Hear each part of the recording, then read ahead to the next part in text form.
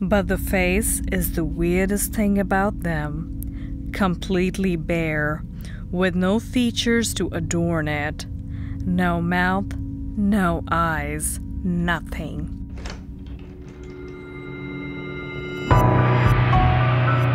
Hey, spooky siblings.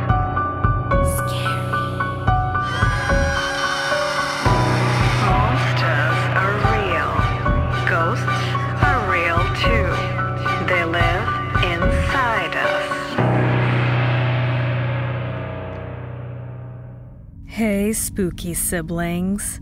Welcome to Wicked Wednesdays. My name is Red, and this is LeftOnRedd. Today I will tell you a story about faceless, nameless children.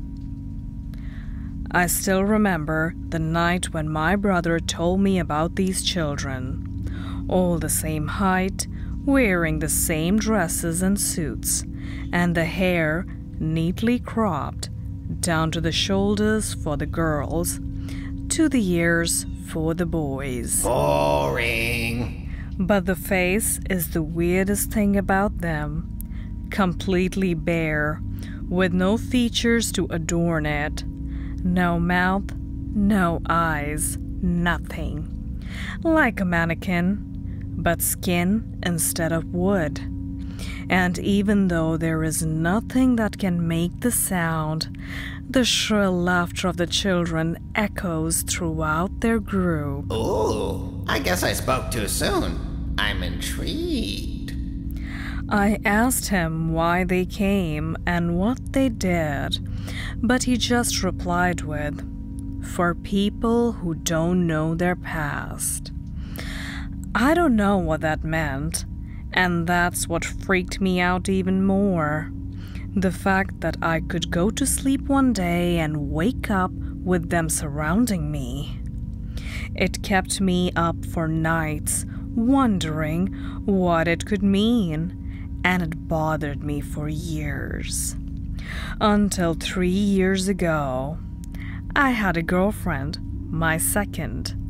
My first was very open about who she was and was completely willing to share. The second one, not so much. She was always a little withdrawn. Even though we were in a relationship, she never really liked to tell me much. I wanted to let her talk, but she never really thought it was time. And then I tried asking her directly, "Why don't you want to tell me much?" I asked her. She turned to me while we were sitting in bed. "Because it bothers me, what happened to me, and I don't like to talk about it. Can we please drop this? Why do you have to know so much about me?" Even though it bothered me, I decided not to prod too hard. I didn't want to come off as too pushy. Good, because it doesn't matter. It's in the past. And then I heard them. The laughter like children playing in the yard, distant at first, but getting louder by the second. I asked my girlfriend if she could hear it, but she stayed silent, asleep. I thought I was going crazy. But then they opened the door, just as my brother described them, with dresses and suits and those completely blank faces. He said mannequin, but this was much more unnerving than that. It looked like you could pinch their cheeks, but your fingers would slide off their skin. Yeah, do not pinch their cheeks. They seem like they would pinch you back. I thought it was over for me. Whatever my brother meant by forgetting the past, I had committed that crime, and they were going to do whatever they would do with me. But they grabbed my girlfriend. Pulling her down to the floor, they circled her. She and I tried kicking them away, but it felt as if their body was made of metal. They circled her, grabbed her limbs and started to pull. And even though it hurt me to hit them, I tried to beat them away with my hands and legs, but to no avail. She squirmed, but I saw her armpits and thighs tear, and eventually, with a loud pop, her arms were ripped off completely in a bloody mess. Talk about an overreaction. Geez, folks are entitled to their privacy without the fear of being ripped apart. Literally. And as soon as they arrived, they left, the laughter fading away as fast as the volume was originally cranked up. I called the police, and over the years I consulted a psychologist. It took me a long time with a lot of work, but 3 months ago I finally managed to ask someone else out. I thought it would be fine, provided I did not go too far with the questions. But I made the same mistake. I made the same darn mistake. I asked her in bed when I would meet her parents.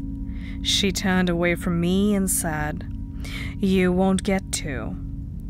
Before I could stop myself, I asked why. Why did I have to ask why? What possessed me to ask why? She said the words from her lips that scared me. "I don't want to talk about it." That was 10 minutes ago, and I can hear the laughter ringing in my ears. Oh boy, here it goes again. Well, if I've learned anything from the never-ending story, OP should try giving these evil little poopy heads some names. That might subdue them. Who knows? And that was Wicked Wednesdays. My name is Red, and this is Left on Red. If you like this video, don't forget to like and subscribe, and press the bell notification button so that you get notified every time Polty and I upload a new video. Until next time. Hey, spooky siblings. Monsters are real. Ghosts are real too. They live inside us. We were